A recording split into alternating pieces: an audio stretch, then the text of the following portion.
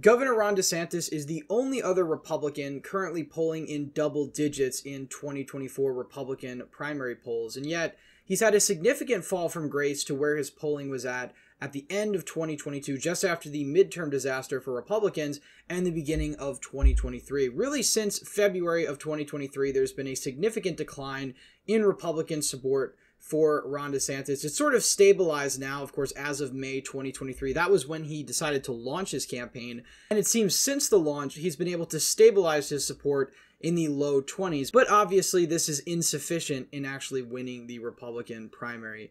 And of course, there's still a considerable amount of time until the Republican nomination in the summer of 2024. But as of right now, it looks very bleak for the DeSantis campaign, given the fact that none of their strategies have really seemed to work to actually usurp Donald Trump's position as the front runner. So in today's video, we're going to talk about some of the polls that we have, both nationally and a couple of the statewide polls in earlier states to kind of gauge where Ron DeSantis is as compared to Donald Trump.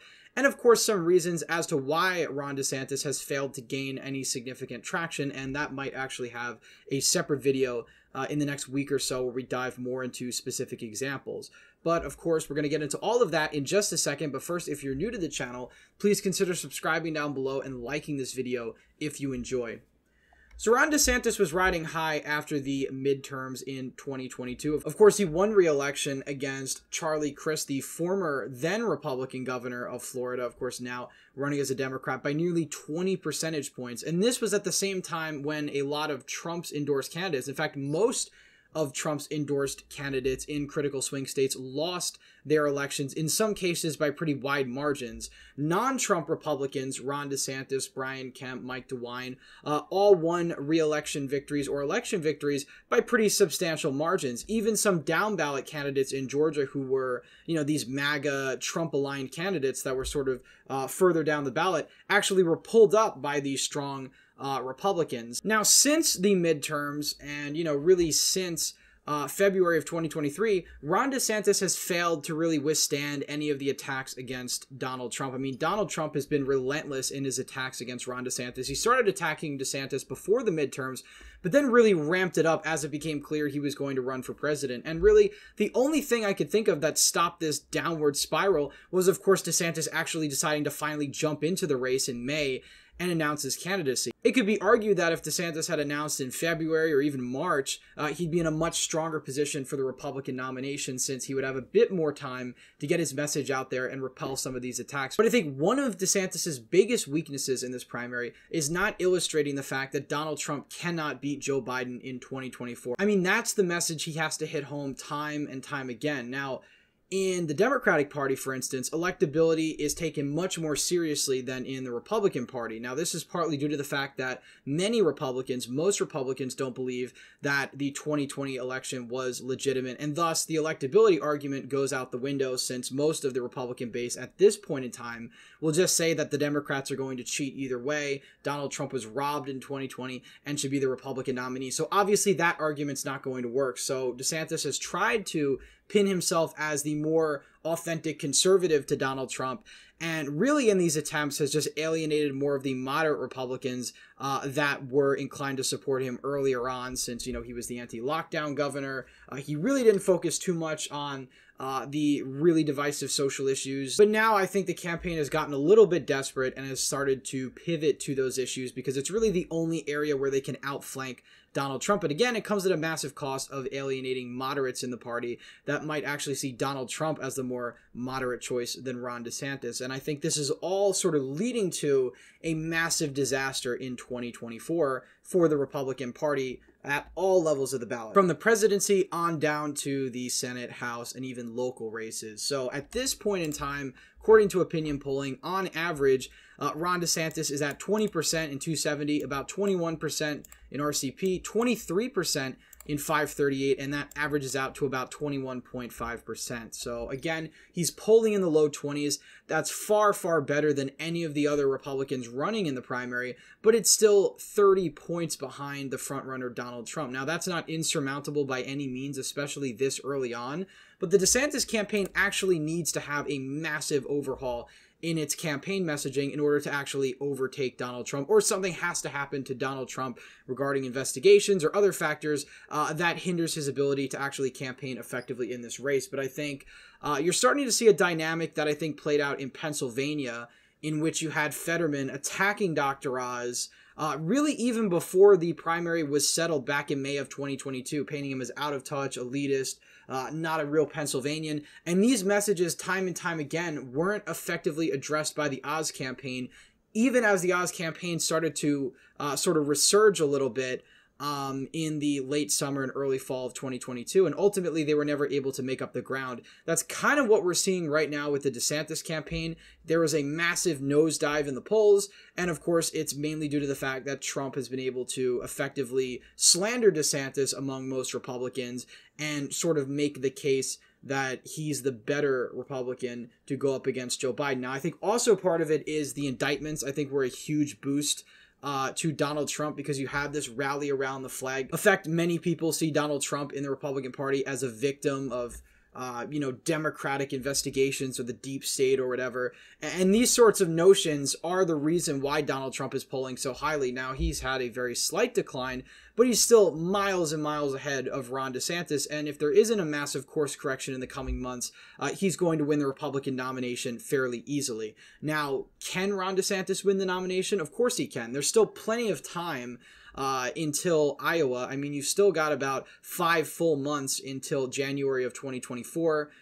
There's still a lot that can change from now to then, especially given the fact that Donald Trump is going to continue to have indictments, but you could argue that this will only bolster his prospects at getting the nomination, because again, the more Democrats go after Donald Trump, the more Republicans see him as a victim and the real fighter against the Democratic Party. So Democrats are really doing Donald Trump a massive favor, and of course themselves a massive favor in 2024 by continually pursuing these indictments, because it strengthens Donald Trump in the primary and it significantly weakens him in the general election. And I think that's the real problem Republicans have in 2024. They have somebody leading the pack that cannot win a general election, or I should say, whose chances of winning the general election are much smaller than they were in 2016. Again, if we go back to 2016, Donald Trump was running against the most unpopular nominee of a major party in American polling history. Hillary Clinton was massively disliked by Republicans, independents, and even Democrats. And you saw that with a lot of the third-party vote share in crucial swing states, Pennsylvania, Michigan, Wisconsin. You saw Democrat-leaning voters and Democratic-leaning independents voting for Gary Johnson and Jill Stein over Hillary Clinton. I mean, if you take a look at the percentages Donald Trump actually got in these states, 48.2, 47.3, 47.2, those are not majority margins by any means. The only reason Donald Trump was able to skate by in 2016 was because Hillary Clinton was more despised than he was. And this time around, I'm not convinced that Joe Biden is going to be in that position, despite the fact that Joe Biden is massively unpopular. We saw that in the midterm elections in the House, for instance.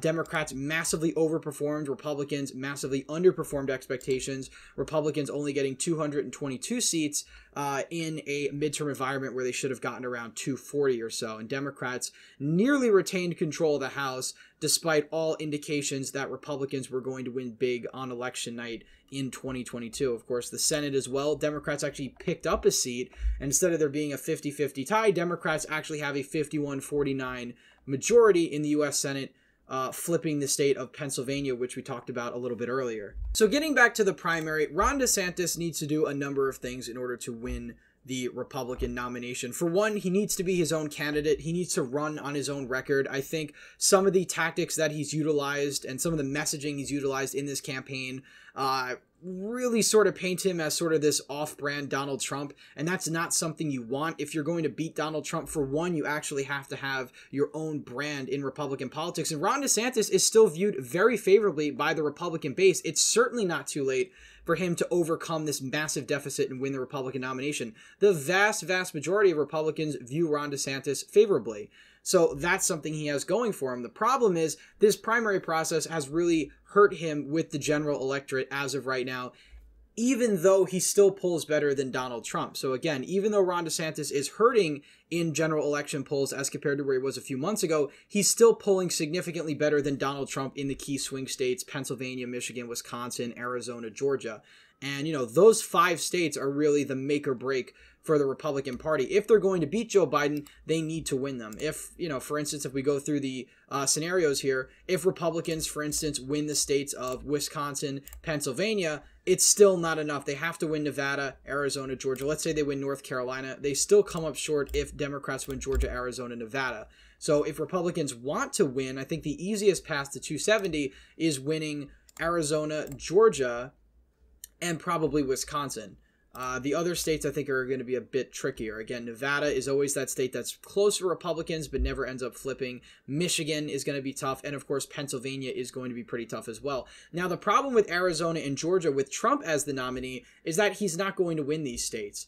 Back in 2016, Donald Trump won Arizona by 3.5 points. He won Georgia by over 5. In 2020, he lost both those states by 0.3 and 0.2 respectively. Now, those are pretty close margins, but when you compare them to 2016, these were the states that trended the most to the left out of all of the other swing states: Pennsylvania, Michigan, Wisconsin. These states trended the furthest left, and there's no indication that that's going to change in 2024. In fact, the polls have Donald Trump doing the worst against Joe Biden in these states when compared to the Rust Belt states, Wisconsin and Pennsylvania. Trump's actually doing better in the Rust Belt than he is in the Sun Belt. But the Sun Belt is going to be key to any Republican retaking the White House, whether it's Donald Trump or Ron DeSantis. Again, if we run through the scenarios here, if Republicans win Pennsylvania and Wisconsin, but they fail to win Nevada, Arizona, and Georgia, they still lose the White House. Of course, if they flip Michigan, they do win the White House. But that's going to be quite an uphill battle considering the fact that Michigan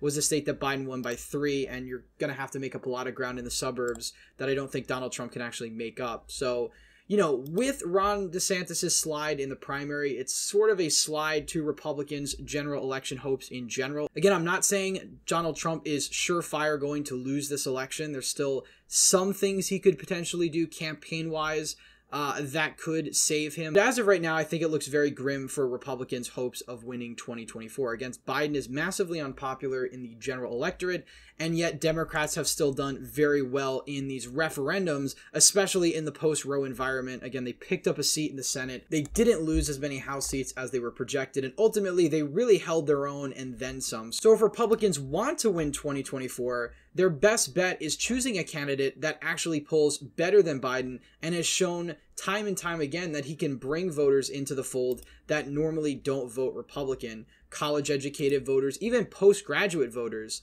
And of course, I'm talking about Florida in the governor's election with Ron DeSantis. Against his re-election, he won all of these groups. He won Osceola County, Miami-Dade County, Palm Beach County. These are all counties that are very, very blue counties, and these are counties that Ron DeSantis won because he expanded the GOP coalition, not shrunk it. And I think that's ultimately going to be what is his biggest strength in the general election if he's fortunate enough to make there. But as of right now, he's certainly in a lot of trouble. Anyway, that's it for today's video. Please leave a thumbs up if you enjoyed, subscribe to the channel, hit the bell notification so you don't miss any more videos I put out. As always, again, thank you all for watching, and I hope to see you in the next one.